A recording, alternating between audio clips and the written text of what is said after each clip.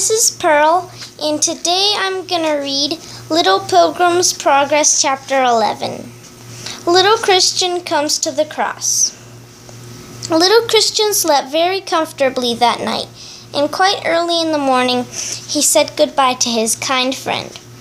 Beyond the interpreter's house, the way of the king was easy to find, for a high wall had been built on each side of the road. Little Christian thought this would make his journey less difficult, but the interpreter told him that the wall did not go all the way to the celestial city. When you have passed it, he said, you must still keep to the straight path, and as long as you do that, you will be safe. Christian had almost forgotten his burden while he was with the interpreter, but as he walked along and the day began to grow hot, he felt its weight again and wished that he could get rid of it. Goodwill said I should lose it at the cross, he thought. I wonder if that is very far away. Presently, he came to a place where there was a little hill by the side of the road, and upon the hill he saw the very thing for which he was longing. There stood the cross, and the moment little Christian began to climb the path that led to it, he felt that the bands that fastened his burden were breaking.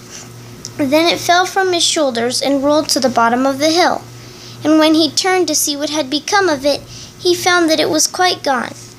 At first he was so surprised that he could scarcely believe that he had really lost the burden that had been such a trouble to him. I must be dreaming, he thought, but although he stood still for a few minutes and rubbed his eyes, the burden did not come back.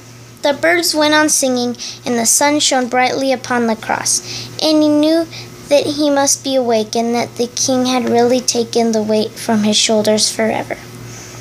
Now I can walk as quickly as I like, he said, and he stayed looking at the cross, with his heart full of joy and thankfulness. I told you before that the king's own son had once come to visit the country in which little Christian lived. But although he was kind and good to everyone, many of the people hated him. And at last they seized him and put him to death in a very cruel manner, by nailing him to a cross of wood. And this cross was now placed by the wayside, so that pilgrims to the celestial city might see it and remember what had been done for their sakes. Little Christian had read all about this in his book, and as he stood near the cross, he thought how very good the king's son must be, and he did not wonder any more why Evangelist and the other strangers loved him so dearly and were never tired of talking about him. Perhaps when they were pilgrims they carried burdens like mine, he said to himself, and then when they came to the cross they lost them, just as I have done.